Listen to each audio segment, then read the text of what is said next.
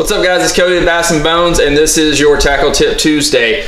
Hopefully this one's gonna save you a lot of headaches because it has me over the years. I started out, soft plastics collection just rapidly expands when you're getting into fishing. Everybody has just hordes and hordes of soft plastics. But if you're like me, you've probably settled on a few colors that you really like, probably green pumpkin, black and blue, some type of watermelon. You have those couple of colors you really like, and you've probably settled in on a type of bait you really like for each application. So what I found is I go with the deeper Plano boxes. This is my big 10 and 12 inch worm box. Like you can see, I just separate out into compartments, and what is that, 8 compartments? Got my 12s up here and a couple colors I like, and my 10s down there.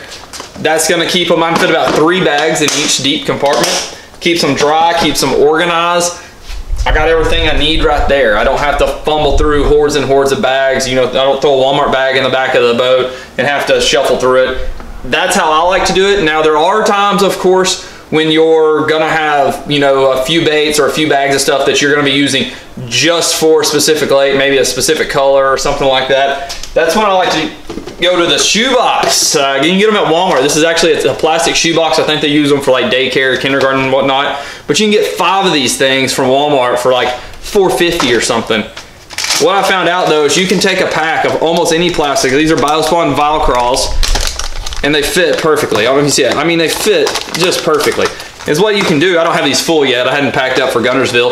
But like, if you're going somewhere that you're going to be using something a little different, maybe you're not a big swim bait person, but you're going to Tennessee River and you need swim baits, this gives you a way you can throw packs in there, keep them organized, and still have all your baits. You don't have to worry about dedicating entire boxes for it. So check this out. There's shoe boxes. Your plastics are going to fit in there perfectly. They're going to be dry, organized, and ready to go for your next event. Hope y'all enjoyed it. Hope the tips are helping a little bit. Feel free to shoot a comment down there. Please subscribe and check back next Tuesday for the next tackle tip. Thanks guys.